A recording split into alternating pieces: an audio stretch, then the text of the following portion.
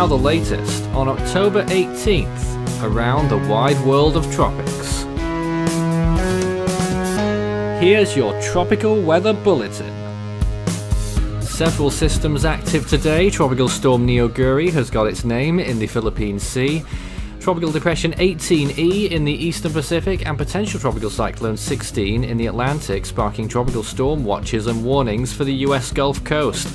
Day 291 of the year, day 139 in the Atlantic for hurricane season, and there is the potential tropical cyclone in the southwestern Gulf. The Eastern Pacific shows 18E, which is way out to sea and expected to stay there over the next few days. In the Western Pacific, not only is Neoguri active, but Invest 97W and 97A in the Arabian Sea. No storms are active in the Southern Hemisphere though, it's all quiet here. So the headline tonight is Potential Tropical Cyclone 16L, winds of 40 miles per hour, estimated pressure 1004 millibars, could be designated as a named storm at any time, 191 miles from Tampico, Mexico, 23.6 north, 95.3 west. Systems expected to move towards the northeast, striking the US Gulf Coast somewhere near the Florida-Alabama border, we expect, and then on through the United States towards the northeast. Best indications that we're having at the moment are indicating that it will probably be a subtropical cyclone, at least to begin with, and the chances of it being a tropical system are decreasing over time. This is how the wind shear is looking ahead of this potential cyclone. Wind shear prohibitively high towards the north, further south looking much better. The centre of circulation, which is becoming more apparent over time, is right around the 30 knot threshold there. Here's a look at the North Atlantic as a whole. You can see there convection blowing up off the coast of Africa, but also more off the Lesser Antilles as well. And you can see already the influence of this potential tropical cyclone. Even if it doesn't become a named storm, it will bring along huge amounts of moisture over the Gulf. And here is a moisture graphic showing how expansive it is already, affecting anywhere from eastern Texas to Florida and beyond. The Eastern Pacific then looking like this. You can see the depression down there, quite easy to spot actually. Fairly low latitude, especially for the Eastern Pacific, but later season activity, you do expect them to drop in their latitude later on. So there it is, could become a tropical storm, not expected to get particularly strong and isn't going to move very much according to the National Hurricane Center. The Western Pacific shows Tropical Storm Neoguri on your left hand side, and towards the right hand side there, that big blow up of convection near the bottom is the Invest 97W.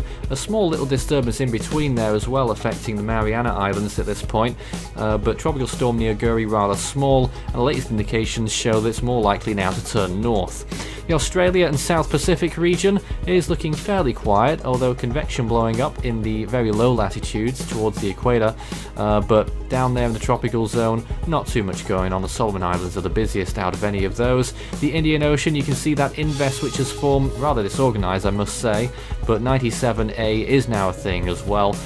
Some models have been predicting potentially 2 cyclones in the Arabian Sea in the next 2 weeks, so we'll keep our eyes open. East Pacific sea surface temperatures fairly warm, 30 degrees plus off the coast of Mexico, around 27-28 where the depression is.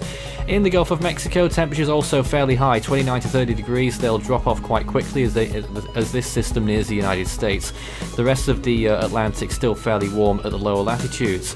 The Indian Ocean very warm, the Arabian Sea not quite as much as the Bay of Bengal, 30 degrees plus in the Bay, and in the South China Sea 28-29, the Philippine Sea also around the same. So Neoguri not going to be doing too badly. A little bit warmer for the Invest 97W as well. Here is a close-up, the floater imagery of Neoguri, clearly a tropical storm, good amounts of convection blowing up right away over the centre. Most of it is displaced towards the north admittedly, but generally a good little tropical cyclone, not going to gather much more pace than it currently has, and latest indications from the JMA suggest that it might turn more towards the north now and maybe not affect the Philippines at all. And here is a look at potential Tropical Cyclone 16. As you can see, still fairly messy. ASCAP passes from earlier today showing that a circulation does exist. It's a bit broad and elongated. That's one of the reasons the National Hurricane Center haven't named this system, which does have 40 mile per hour winds. Another reason they say is because of a lack of convection. That could change at any time, including at an update when this tropical weather bulletin comes out. So here we are on the naming list. If it does get named, it will be called Nestor. Following that, we'll have Olga, if we get that far. In the Eastern Pacific, if 18E gets any stronger, it will be named Octave. In the Central Pacific, the next name on the list is Hone. In the Western Pacific, Neoguri has gone by now, or will be going by. The next name is Bualoi. And in the North Indian Ocean, the next name on list 8 is Kiyar. You can find Force 13's outlets, the website force13.com with the latest, our YouTube page, search Force 13 all in text, and subscribe if you haven't so far. And you can find us on Facebook and Twitter by searching the same name, and you can get in touch with us on there as well. We'll have another tropical weather bulletin soon. You can also help the project become even better by becoming a patron. You can see more information about all the benefits involved by visiting patreon.com/force13. With a special thanks to these people for being our most valued patrons this month. You can also check out our growing merch store so you can show Force 13's colours wherever you go. You can also find a link to our Discord server underneath this video in the description.